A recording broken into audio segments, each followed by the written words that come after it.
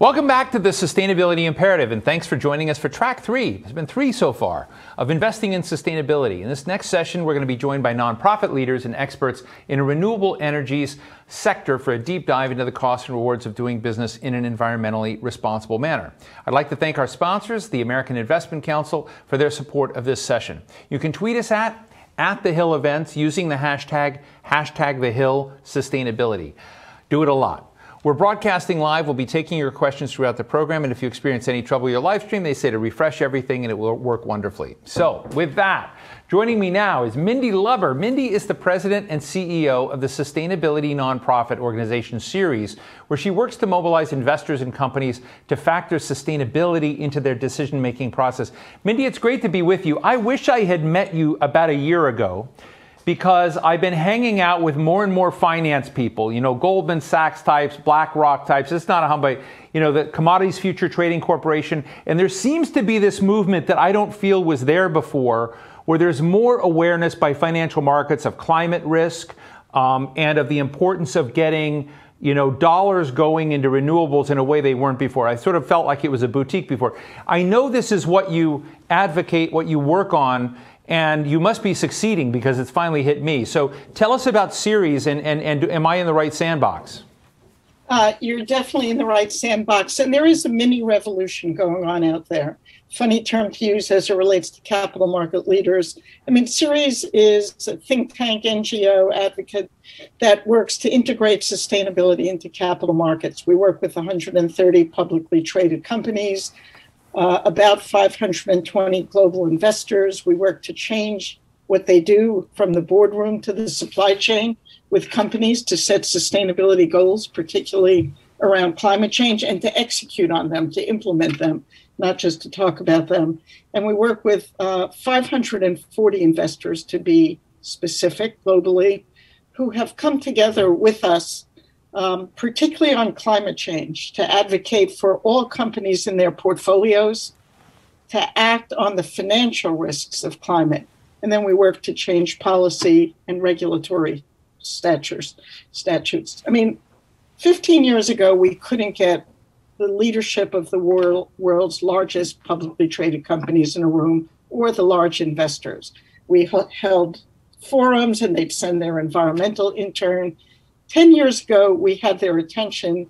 5 years ago, there were a lot of discussions. I'd say in the last 2 years, there is action, and that action is growing every single day. Yesterday, for some of you may have read in the New York Times, we brought 300 plus CEOs into a discussion, and a public discussion, where they called on the administration to double what the Obama administration even called on, but called on the Biden administration to support them in the discussion and international talks that will happen next week, to do everything they could to make the U.S. a leader on climate change and to move expeditiously. So 300 CEOs of the largest companies, of the Walmarts, of the Amazons, Coke, Pepsi, and on, those are the players who are saying this is not just a tree hugger environmental issue. Addressing climate is a material financial risk that demands action from all of us. It's heartening to hear that, and we had earlier today Rod Shaw of the Rockefeller Foundation on, but I remember about 6 years ago, I moderated a forum with Judith Rodin, his predecessor of the Rockefeller Foundation, about the financial markets and sustainability and resilience. And we had folks, I don't want to name names, but we had folks from the biggest banks in the country, and I decided to ask them, I said, are you and your job real, or are you a fig leaf? And I have to say that some of the people there were so honest and said, I have to admit, I'm a fig leaf. And we're not there at the point where the system has embraced us. We're like a toe in the door. What do you think has changed so that you've got the buy-in from these CEOs, and you see, what is the factor that moved this from being a boutique to something of scale? And let me say first, it's no longer a toe in the door, but it's not the entire body and head yet either.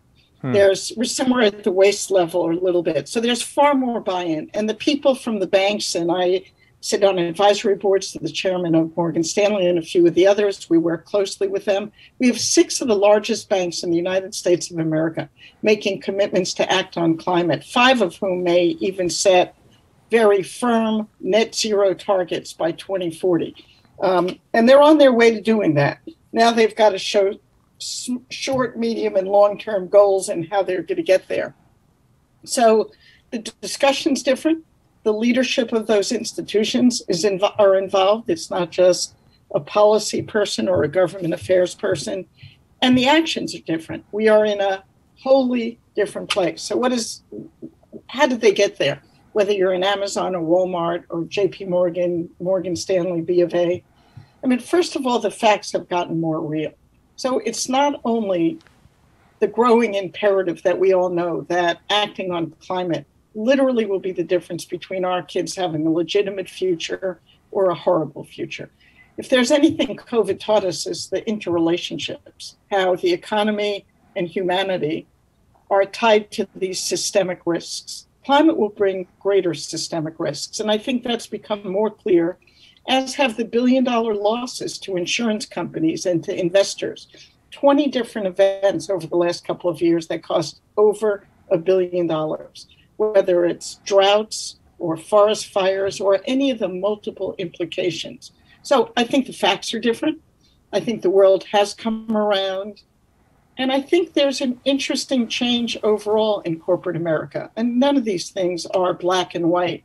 But look at the fact that last weekend, 100 CEOs of the largest companies stood up and said what's happening on voting rights. So we're off of climate change, and I'll come right back. And took a position on the most pressing moral issue of democracy and values and said, this is not right, and we may very well take our business out of your state. That's remarkable. That wouldn't have happened 3 years ago. Weighing in, saying we've got an obligation as leaders of corporate America to speak out on things that truly matter to the fundamentals. So we're seeing more of that overall. On climate, it has been, I'd say over the last 5 years, we've gone from, 15 years ago, it was working with small ice cream companies like Ben and Jerry's or Seventh Generation. And today it's the world's largest Fortune 500 companies. And I'd say over the last 5 years, we've been making huge progress. In the financial world, it's been over the last 2 years that we're seeing the kind of bold, audacious commitments to being net zero companies, and not only in the energy use at a bank, that's highly inconsequential, but to where they're putting their financing. And that's the key to the discussions.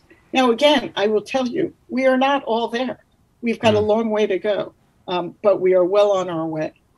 The other point that you mentioned was the Commodities Future Trading Commission, the SEC, and others. Things change when you have regulatory pressure as well, and there should be. You can't just have one bank at a time, one investment firm at a time. You need a level playing field, a policy that everybody has to live by.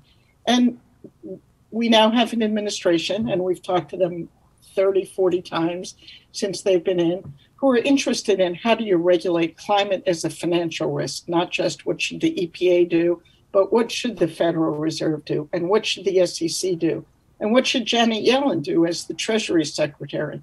How many Treasury Secretaries' nomination processes talked about climate risk? Probably never before until Janet Yellen. She sees this as a priority. So It's not only new facts, it's pressure from regulators.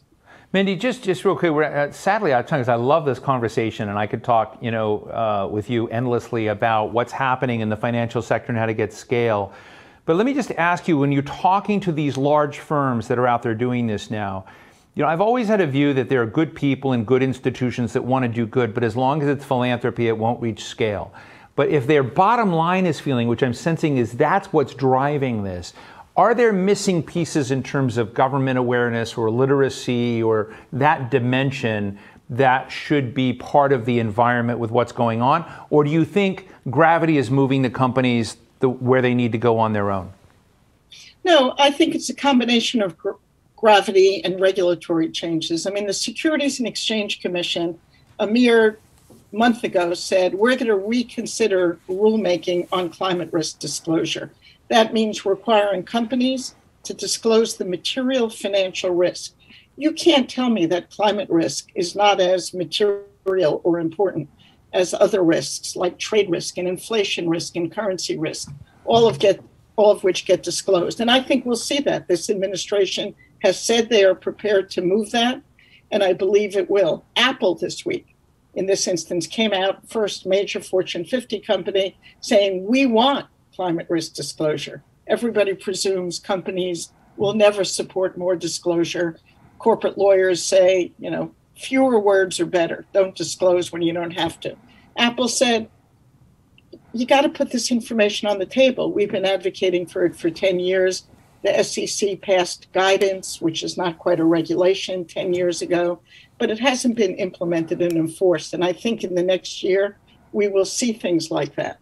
I sat on a task force of the Commodities Futures Trading Commission, one of the only advocates, NGOs, with about 30 major corporate leaders, bank leaders, even oil companies.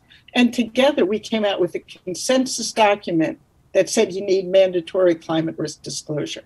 So there'll be some who fight it, and they'll fight it at the SEC, and they'll fight it at the at the Federal Reserve. But I think the momentum is there for change. And I think regulators, if you listen to what the Biden administration is saying, they are ready to move and move aggressively to understand and to act on climate risk as a financial matter. And that will change the way companies work. Well, Mindy Lubber, President and CEO of Ceres, it's fascinating to talk about this. I've seen it, the reports of the CFTC and various things about how we're going to price in environmental risk into, which is the way you get scale over time, potentially with the behavior of large markets and large companies. So really, really appreciate your views. You're welcome back anytime. I really want to keep going, but I've got the Secretary of the Environmental Protection Agency in California that we want to, continue this with him too. So thank you so much, Mindy. Sounds great. We'll look forward to talking again. Be well.